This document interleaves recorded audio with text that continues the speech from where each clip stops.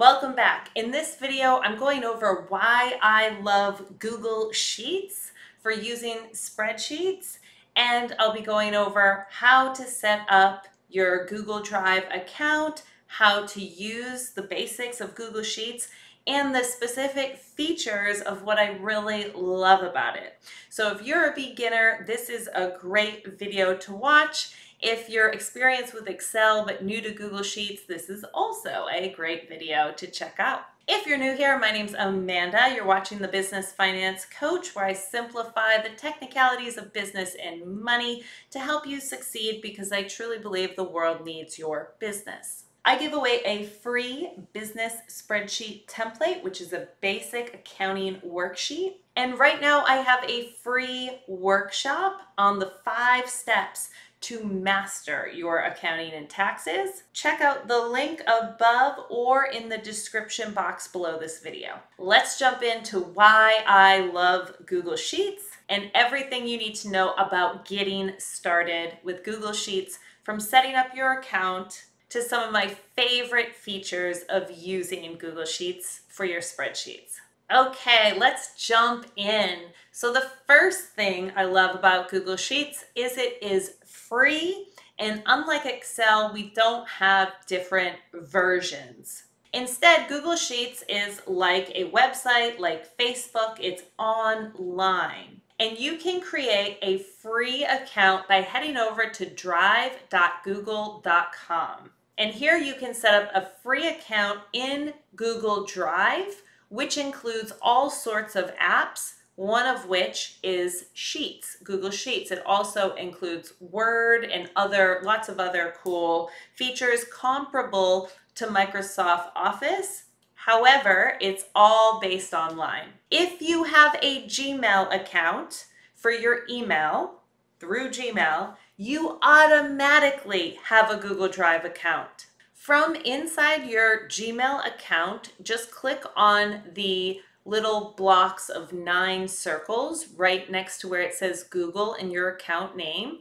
Click on that block, and then you can see all of the apps that are included in Google Drive, and you can head down to Google Drive or Google Sheets directly. I usually use Google Drive because this is where you can organize all of your sheets and documents and any other types of files that you create, which you can check out by clicking the plus new button from within Drive, and you can see all of the options here. Heading back to drive.google.com, if you want to create a Drive account without using email, you can. You can check out this page and it will either say create an account, or you can click go to Drive, which it knows I already have an account, and then click create an account right here. And you can select whether it's a personal account, a child account, or a business account. Here we are inside a template I have that we're going to use as an example. So the first thing to notice is that it is very similar to Excel. This is a workbook, a spreadsheet workbook, and it's filled with worksheets. And those are tabs that you can see along the bottom. The real different thing to Excel is that we have a URL up here at the top. And this is the URL for this spreadsheet and all the worksheets inside. One of my all-time favorite features of Google Sheets, and what we use in my business, in my program that helps small business owners with their accounting and taxes and spreadsheets, is that you can add people into your template. This can be super convenient, like in my program, where people can add me in to help out, or if you want to add in someone to delegate various tasks to in a spreadsheet. Alternatively, if you do keep your finances in a spreadsheet, come tax time, you need to share with your tax professional, you can share them that way. And what you don't have to worry about is different versions, that then you update something, or the bookkeeper updates something, or your assistant updates something, and it's not updated in the copy that the accountant has, or that the possible investor has, or that someone has who's using these reports. So in order to share the template, head up to the right-hand corner, that big green share button, click share, and then type in the email of the person you want to add in. You can give them rights as an editor, as just a commenter, or just a viewer. So I recommend usually using commenter, but you do need to be an editor in order to see the equations in different cells. You can type in a message and then press send. Now over in my email, you can see I just got a spreadsheet shared with me from Amanda Russell, and the title of that spreadsheet is in quotation marks here, and we can even see a little preview of it down here. So here's what I wrote in that box. Check out my spreadsheet, and we can just click to open. Two great other features related to this one is that if someone does do something to your spreadsheet and mess something up, you can always revert back to prior versions of the spreadsheet by going into history. You can see under File in the top left corner, hover over Versions midway down on the drop-down menu, and then you can click See Version History. If you are going to be sharing the spreadsheet with someone, you could finalize and name a version by clicking these three dots and name version so that you know that was the last time you finalized it. Next, the whole reason it's so awesome to share this with someone is because of the commenting feature. So with my clients, when they're setting up the spreadsheets, if they have questions, they can comment directly in the template, directly where the issue is. So if you're having an issue with a column, why is this column not updating? You can go ahead and right-click directly in the cell where you have the question and select comment. This is where you can tag someone. So I'll tag my email and then start writing the question. Why isn't this right? And then we can just press comment. We can also assign things to people as well. Then when you come back into the template, let's say you've been having lots of conversations. How do you know where they are? Well, when you look along the bottom at your worksheets, you can see there's a little comment chat box next to report income statement. So that's one way to identify where they are. The other way is on any page, you can click this little chat box picture up in the right corner, and this will show you a list that you can scroll through of all comments. And you can click on it to be taken directly to that comment anywhere in your spreadsheet. You can also reply right in here or in the spreadsheet. So in my program with small business owners, I have a lot of templates that cover everything that's needed for accounting and taxes so that the business owner doesn't need to know it.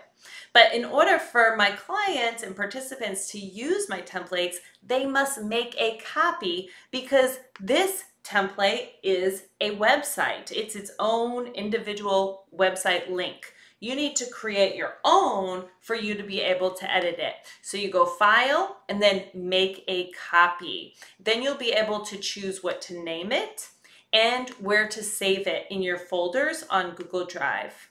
Once you click OK, it will reload in the next window, and now you'll be able to edit any of the cells. The next really cool part of the spreadsheet has to do with adding worksheets into a workbook.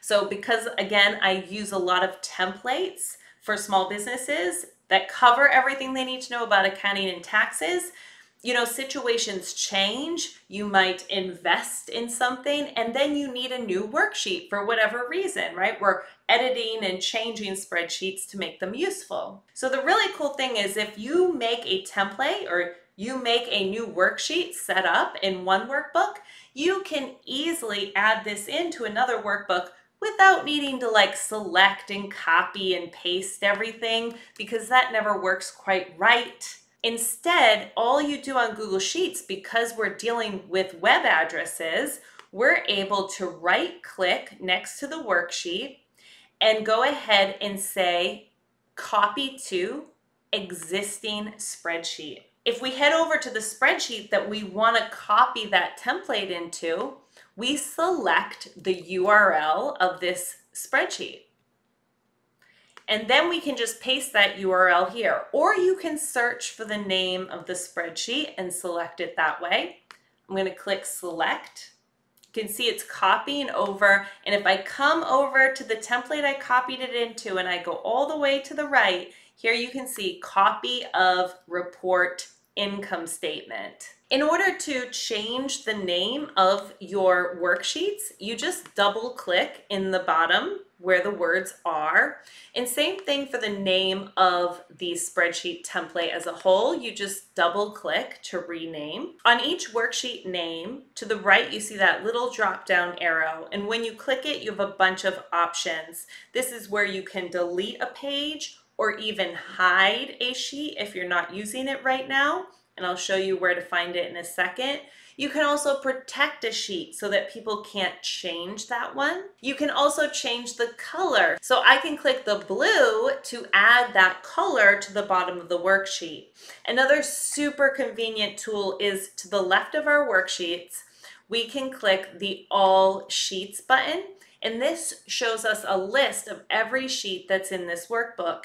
And you can see it also shows their color. So if you're referring to certain worksheets a lot, you might want to color code them so that they stand out to you. It's just to help you work faster and make things more convenient. Also, you can identify any hidden sheets. So if you see this worksheet that's in light gray where it says source data, it's currently hidden. If I click it, that immediately unhides it, and we'll see it down here in our worksheet list along the bottom tabs. We can click the plus sign to add a worksheet. Next, we need to talk about cells. So just some basics. To be able to talk about any cell in a workbook, we need to know that along the top we have columns, and these are lettered A, B, C, D, and so forth. Once we get to the end of the alphabet, it starts over AA, AB, AC, and so forth all the way through the A's, and then we'll have a B and all the way through the alphabet again, and then a C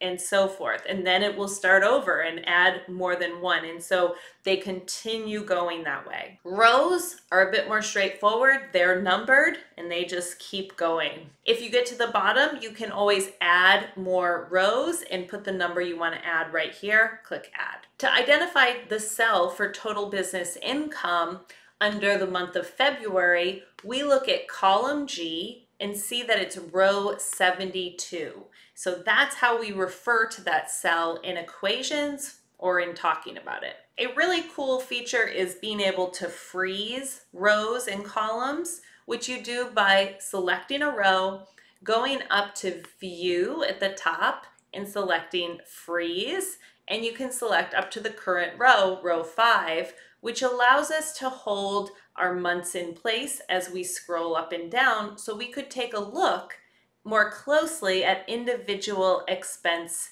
items. Same thing goes for columns. Now if we select column E, View, Freeze, up to current column, we have no problem having both the month and our accounts move with us, so that we can look at things more closely. A super convenient feature is also the undo button, and you can see the shortcut keys in parentheses there. On a Mac, it's Command, or on a PC, it's Control, and then Z. So I can go right back and undo everything I just did. You can also redo by pressing the forward arrow or doing the shortcut with Command or Control and Y. A few more shortcuts that are really convenient. First is being able to select a large quantity of data very quickly. I'm going to click in cell A1, the date cell, and then I'm going to press Shift, Command, or Control on a PC, and the right arrow. That selected the entire top row. This is an entry sheet for entering your transactions from a bank account, credit card, or loan account. Next, what I'm going to do is I'm going to go back to holding Command and Shift and just press the down arrow.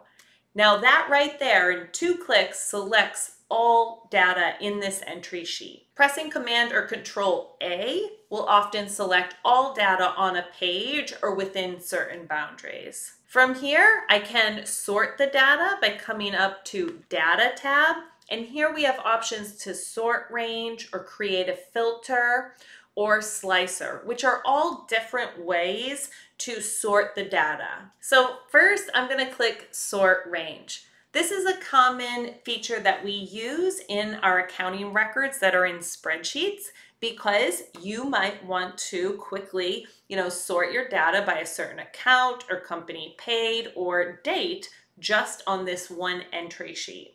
We have other reports that total up your accounts and your company paids from all of your bank accounts and liability accounts and loan accounts, credit cards. But sometimes it's convenient to look at the data on one entry sheet. The sort range feature allows us to check the box that data has header row and then choose what we want to sort the data by. Let's say we chose date, it then says A to Z, and then we could select another column to sort by, such as choose account. Then if we say sort, we'll see the data shifts and it's now in order by date and then account alphabetically. I'm going to undo that change and now you can see it went back to having the entire area selected. We'll go back up to data and I want to show you how to create a filter. Once we click create filter, you can see these little filter icons to the right of each of our columns. If we click company paid,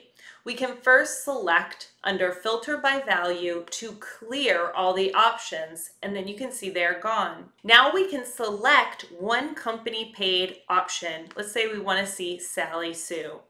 We click OK, and we find the one item that's under Sally Sue. You can also, in addition, select date ranges, accounts, whatever you want. You can also change the filter by going back in and clearing it again and saying OK. I press clear so everything's gone, but if we say select all, then everything will come back again. So that's all for the basics of Google Sheets. These are the features I love, how we're able to work with other people, easily copy worksheets into other workbooks, and have everything saved online where it's super convenient to pull it up on any computer and we don't have to worry about different versions or who made the last change, where's the most updated copy, etc. I will have more videos about Google Sheets and specifically using Google Sheets for your accounting and tax records for your business. So check out the description below this video for more details. If you enjoyed this video, please give it a like so that YouTube knows. And if you'd like to support me on this channel, please consider subscribing. And if you want to be notified when I post a new video, you can click the bell icon next to the subscribe button. Check out the description box below this video for more details on my free resources. And I'd love to hear from you in the comments below this video if you have additional questions. Otherwise, thanks so much for watching. I hope you have a beautiful day. Bye.